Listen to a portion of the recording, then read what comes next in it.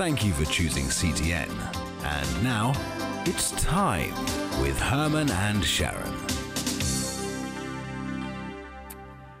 I love you. Yeah, Thank everybody. you so much. We've got the boom camera. See when it comes down? There it is right there. It goes boom. Hello, Boom. How are you, Boom? Good to meet you, Boom. Sue is behind the boom. Yes, she is.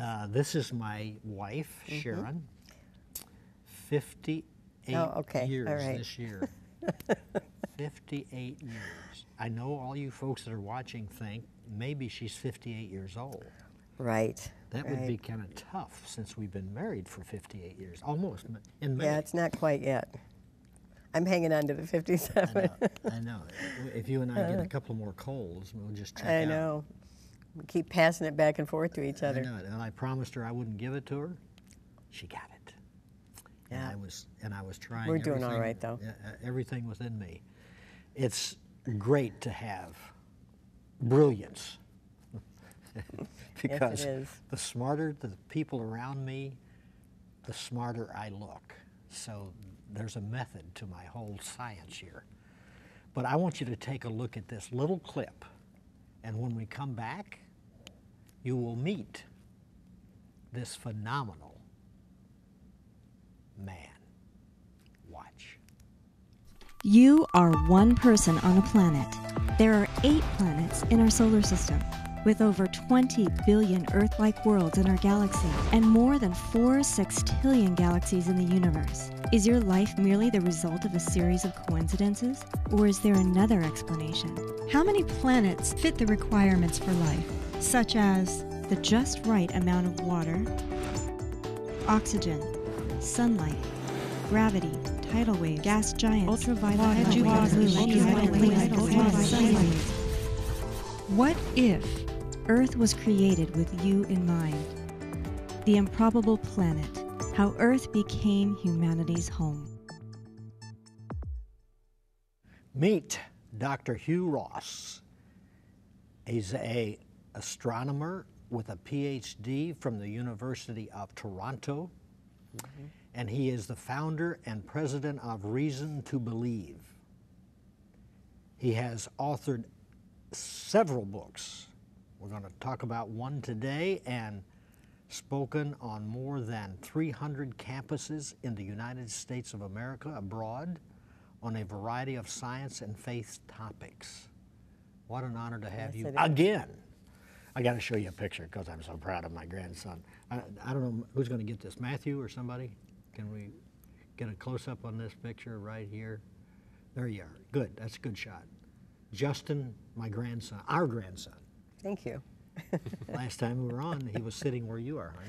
That's right. And Dr. Hugh Ross. Now, Justin, our grandson, is a philosophy major, and he's studying it and going for his degrees. And we were just talking about him, but he's trying to work his way through college rather than working up a great big financial tab, so that when he finally gets his PhD, he's got, Grandpa, I got a $100,000 bill here. What do I do with this? But so good to have you. Well, thank you for inviting me back. You've been all over the place since the last time. Yes, through a lot of Just travel. came from Washington, D.C., you said. Yes. Wow. Wow, and speaking. Yeah, That's great. And I just had his good friend. Remember this guy?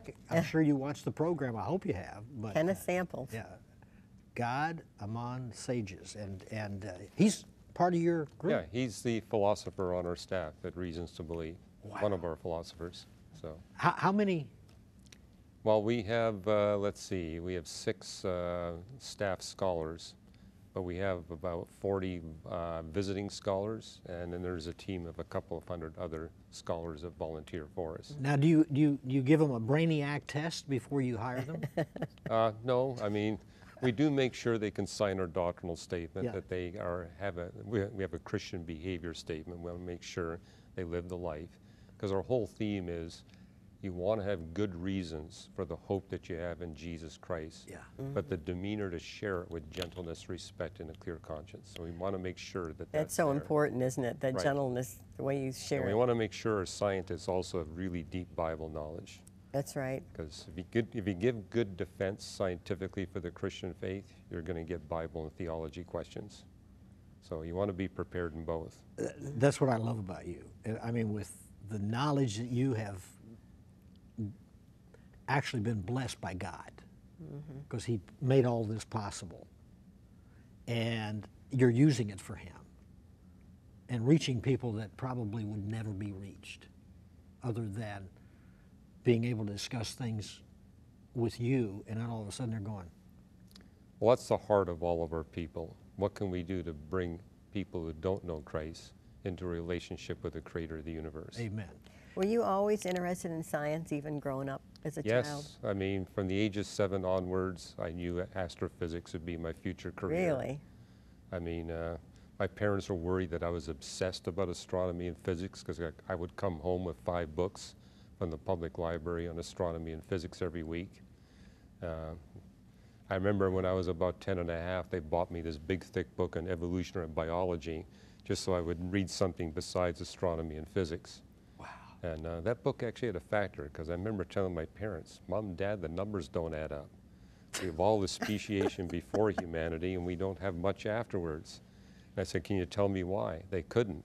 They said, go to the library. The books I read didn't answer it either. It was an enigma that bothered me until I picked up the Bible for a serious read for the first time. When I read Genesis 1, I said, this answers the fossil record enigma. For 6 days God creates. On the 7th day He stops. He rests from His work of creation. So it explains why we see all the speciation in the past, because that's when God's creating. And we don't see it today because we're in the 7th day. This is the day that God rests from His work of creation to focus on His spiritual work of bringing people into relationship with Him. Wow. Improbable Planet is a sequel to Why the Universe is the Way It Is. Yes. Yeah, I wrote that book back in 2008. And this book actually stems from a Bible study I did, because I'm also a pastor. I was teaching this class on the different creation texts in the Bible, and there's dozens of them. And what I noted is that all these texts consistently link the doctrine of creation with the doctrine of redemption. And then there are some passages that actually state that God begins His works of redemption before He creates anything. And I said, well, this implies that everything God creates is for the purpose of bringing billions of human beings into a relationship with Him that's free of sin. So I says, I'm going to put that to the test. So I spent 3 years surveying the scientific literature, reading journals in all different disciplines. And this book is the result of that 3-year study. If I were in first grade with you, let's turn back time, would I look at you as brilliant? No, you wouldn't. No, Why? not in any way. Why? Well, I didn't know it back then, but today I know I'm on the autistic spectrum. And, you know, growing up with my parents, I wasn't speaking. I had problems with fine motor skills, and all my parents' friends said, your son's mentally retarded. He needs to be put into an institution. My parents adamantly said, no way, we're not doing that. But I remember going into grade 1. I couldn't hold a pencil. I couldn't make letters or numbers, and I wasn't speaking. And so I was failing all my classes. So in you grade would be 1. in the back of the class? Yeah, I was headed for repeating grade 1. However, my parents moved us from one house to another house, and so I was in a different school for the last 6 weeks. And there was a grade 1 teacher there. Her name was Lila Campbell. You never forgot that, did you? Never forgot that, because what she did, with 1 week to go in the school year, she says, I want you to stay after school. And she said, you don't have to speak. Just nod your head for yes and shake your head for no. I'm going to ask you questions about these books. She had 30 books on her desk. She figured out I had read those books. So she said, I'm going to pass you into grade 2, even though you're failing everything. And so over the summer, I would spend 1 to 2 hours a day practicing how to make numbers and letters with a pencil. So when I got into grade 2, I was still a lot slower than the other pupils, but at least I could start making letters and numbers, which meant I could actually show people I could do the arithmetic. And then I said, I'm going to force myself to talk. And when you're on the autistic spectrum, one reason why a lot of them don't talk is not that they can't talk, is when they do talk, they say things that get them into trouble. And so, you know, as a little boy, I says, I better keep my mouth shut, otherwise I'm going to get into trouble. How is that? Because your mind is brilliant? Well, you're blunt. So I would say things like, Mom, Dad, that lady's really fat. And they'd say, you can't say that. Or I say, that man smells. And he says, you can't say that. So I said, I better not say anything. Wow. But in grade 2, I said, I'm going to start talking. And they actually, in Canada at that time, where you sat in the classroom depended on your academic standing. So I started grade 2 in the last chair in the classroom. And all the other kids were, you know, ridiculing me as a class dummy. And I said, there's no way I'm going to be in this last chair by the time grade 2 is over. So through a lot of work and reading, by the end of grade 2, I was in the first chair. My goodness. And that's when they introduced me. I mean, in grade 1, we were kept away from the library. Grade 2, they showed us the library. And that's when I got fascinated with science. And then our grade 2 teacher noticed how much I was enjoying the reading. He says, well, how about if we do a field trip to the big library? The Vancouver Public Library had 3 million volumes. So she showed us how to take the buses to get there. And every Saturday, I would go to the public library and come home with 5 books on astronomy and physics, read them, and go back the next Saturday and get 5 more. And that's. And you retained what you were reading? I really was fascinated by what I was reading. Wow. And I knew that was going to be my future career. I began to look at specialized subdisciplines within astronomy. And that's what persuaded me that there had to be a God. I mean, I was not raised in a Christian home, but through my astronomy, I realized the universe has to have a beginning. And if there's a beginning, there's a beginner. And I want to find out who that beginner is. And I first looked for the beginner in the philosophers. So I was looking at Immanuel Kant and Descartes and other philosophers and said, they got the astronomy wrong. I'm going to look elsewhere. So I looked at the Hindu Vedas, the Buddhist commentaries, and eventually I picked up a Bible. And I really didn't get to know Christians personally until I was about 27, but I did see 2 Christians from 30 feet away when I was 11 years of age. And they were Gideons that came into our public school. Oh, yeah. Put boxes on our teachers' desks. They didn't say anything. No words came out of them. But I picked up a Gideon Bible, and 6 years later I started to read it. Wow. And I was studying that Gideon Bible for over a 2-year period that persuaded me this book actually predicts future scientific discoveries. It never makes a mistake. Wow. This has to be the inspired message from the one that actually created the universe.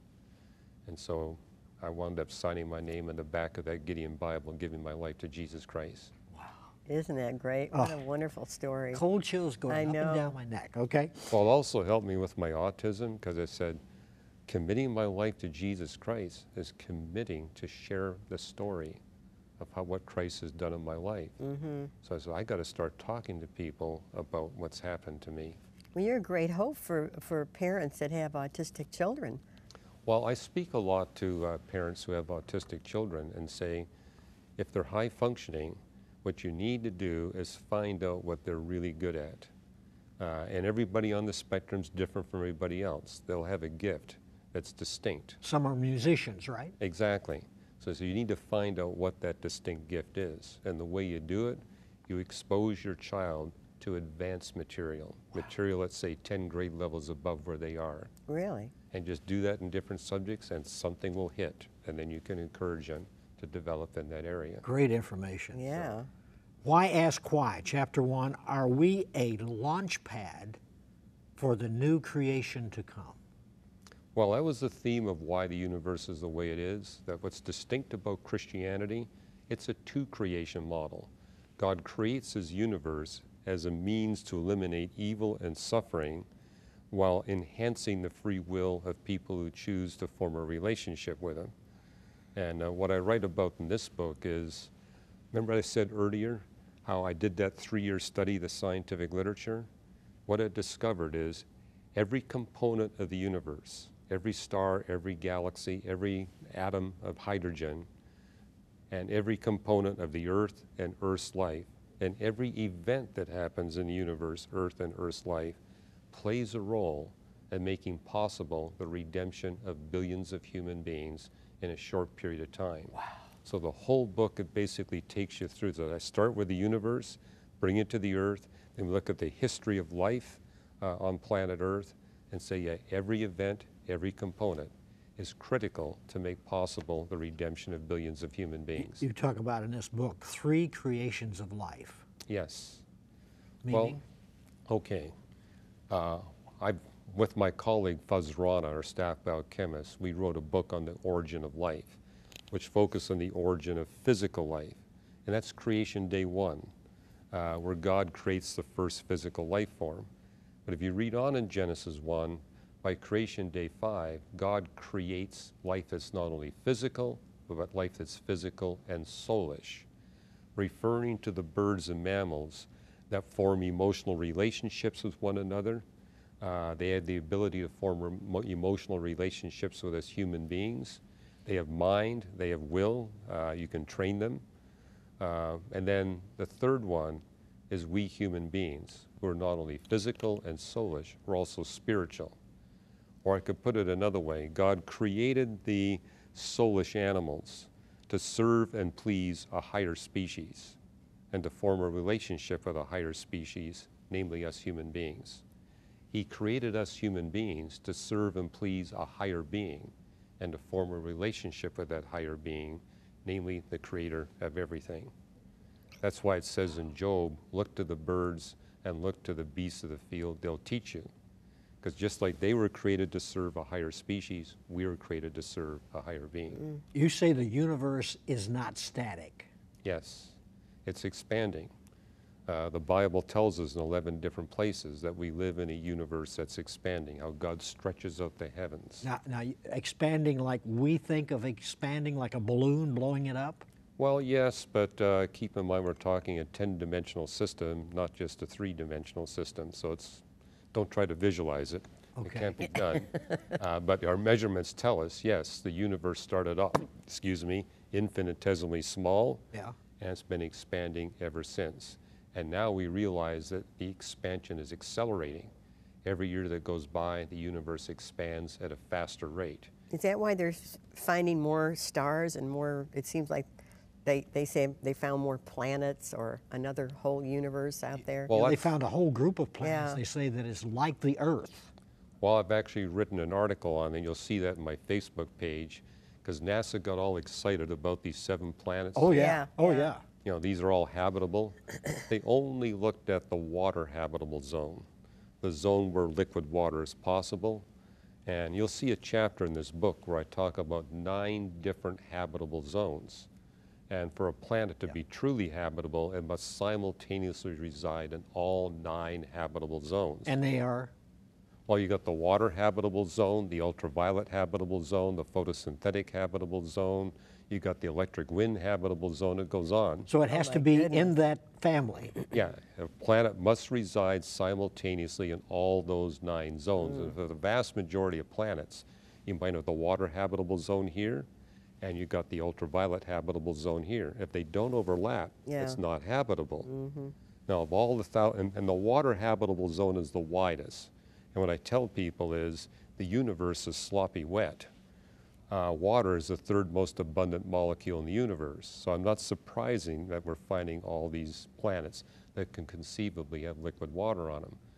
But of all the planets we've discovered over 3,500 of them, there's only one that simultaneously resides in all 9 habitable zones. And you can guess which one that is. Yeah. God made that possible? Is that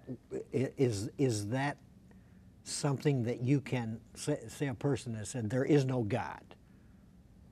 Sagan, you know, this just happened. Can that come out as truth? Well, that this wasn't an accident? That's the theme of this book, is that, you know, the universe must be exactly the size that it is, the mass that it is, the age that it is, so that we could exist here on planet Earth. The whole universe exists to make life habitable on this one planet. Our galaxy must be exactly the way it is. I mean, I had a problem watching the Star Wars movies because they talk about a galaxy far, far away. Yeah, right. Well, we've looked far, far away, and they don't have the right characteristics for advanced life. Our Milky Way is unique. Yeah. Our solar system is unique. But they say this Earth is dying, and that's why we have to find somewhere else to live. Or Well, they're there'll right be no about humans. that. I mean, what's interesting, what I write about in this book is that we have this long history of life on planet Earth, and thank God that we do, because that builds up the biodeposits we need to establish a global civilization. But we're at the end of the window of time for life here on planet Earth. But I end the book by pointing out there's good news. That means that God is ready to take us from this creation to the new creation. Because the promise is the moment that the full number of humans that God intends to redeem have been redeemed, that's in Romans chapter 8, then the role of this universe will have been completed. His purpose will be finished. And God will replace this universe with a brand new creation. New heaven, new earth. New So heavens that's and why, new earth, right? That's why the unbelievers are getting so desperate. Well, they realize, because scientists now recognize the window of time is going to come to Yeah. a close very rapidly. How old are we, this earth? This Earth, 4.5662 billion years, plus or minus 0.0001. We know it to 5 places of the decimal. Are you glad you asked?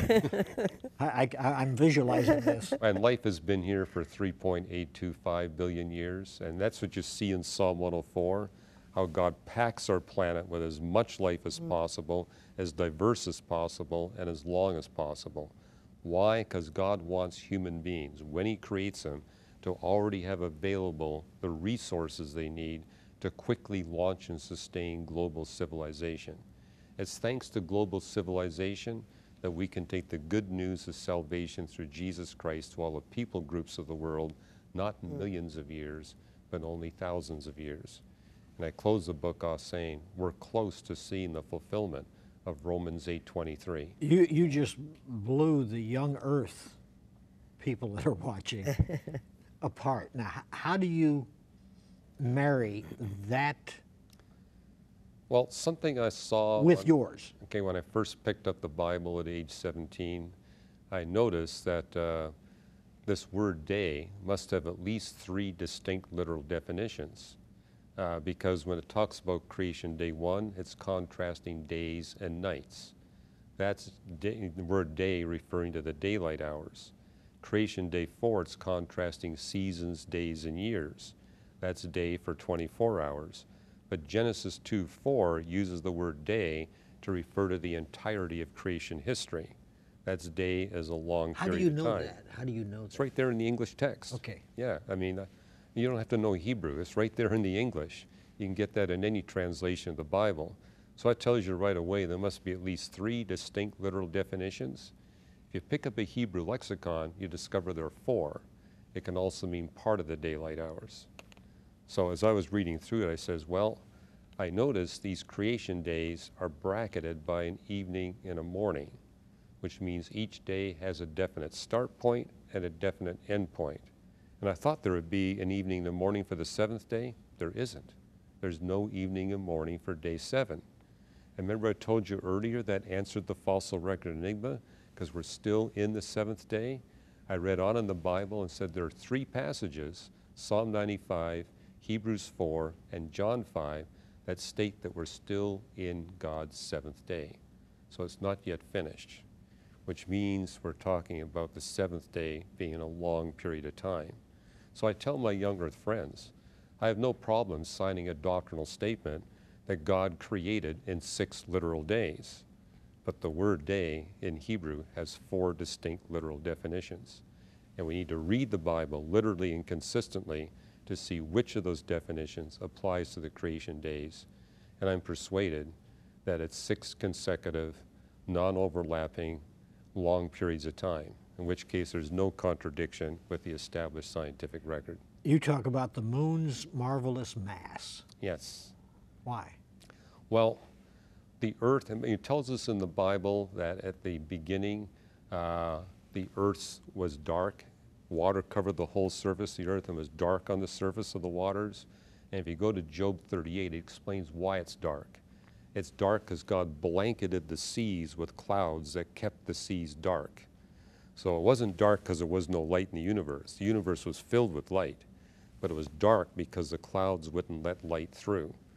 And being a young astronomy student, I knew that the thickness of a planet's atmosphere depended on how massive the planet was and how far away it was from its star. So I knew the Earth must have begun with an atmosphere 100 times thicker than what it has today. But it's the moon-forming event, this planet called Theia, which collided with the Earth, slow collision in a deep ocean that caused Earth to lose all of its water and all of its atmosphere. But then there was a veneer of comets that replaced it with a thin atmosphere and a thin layer of water, which made advanced life possible on a planet. You have to have a planet as big as ours in order to have advanced life, but you need a thin atmosphere and you need a thin layer of water, and it's thanks to the moon-forming event that we have exactly the atmosphere and the water layer that we need. And what's interesting is we're finding Earth-like planets where we can measure the water content. The water content is 500 times greater than we see on our planet, which means you would never get continents. So, and there's actually, I write about how scientists have looked at the moon-forming event and said, there's way too much fine-tuning design. We got to redo the models. They redid the models, and guess what happened? Even more fine-tuning design. And these papers were published in the British journal Nature, where one of the researchers said, this is causing us philosophical disquiet. All this fine-tuning design we're getting. And that, I said, well, of course, because they're not acknowledging that God was behind it. That's what's causing the philosophical disquiet. My goodness. I know. Yeah, we could spend 3 or 4 hours and just scratch the surface of literally going through this book. You have to get your copy. I'm telling you, you will be, it just fascinates me. I mean, you can get so involved in this kind of thing, and then you open the Word of God and read it, because he references the Word of God. It is just, it's just like the last guest that I have. These two guys are companions, and I mean, it's amazing. Well, every chapter I document miracles that we've discovered in the past few years. Yeah. Yes, and things are changing. Yes, yes. I mean, what excites me by being the president of Reasons to Believe and reading the scientific literature, every day new science papers are published that give us a stronger case for our Christian faith. Wow. That's something. Dave, can you put this on the screen one more? Oh, there's the website. Go to the website. Yeah. There it is. Thanks, Dave. Get your copy. I'm telling you, you will thank Hugh Ross. You will thank me for having Hugh Ross on so many times. But I am blessed just to know him. And if you don't know the author of this book, Jesus Christ, call on him today. He will transform your life. God bless you. Bye-bye. Thank you for watching It's Time. If you have recently made a decision for Christ, Herman and Sharron would like to hear from you.